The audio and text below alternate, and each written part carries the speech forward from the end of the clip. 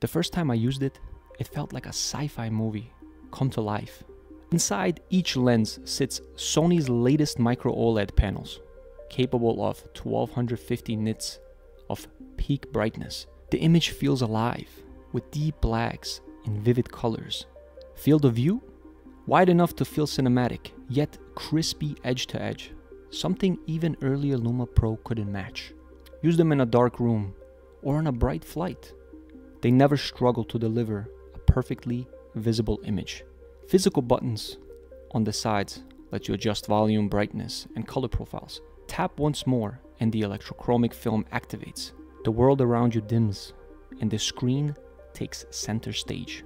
It's like pulling a digital curtain around your reality. But the real magic begins when you raise your hands. Those two small cameras on the front, they don't just watch, they understand. Pinch to select, grab to resize, swipe through floating windows. You're not touching a screen, you're reaching into one.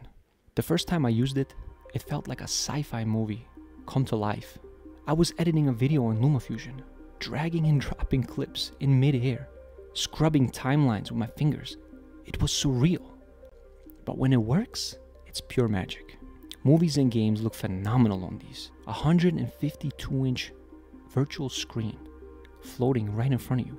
Crisp, colorful, and bright.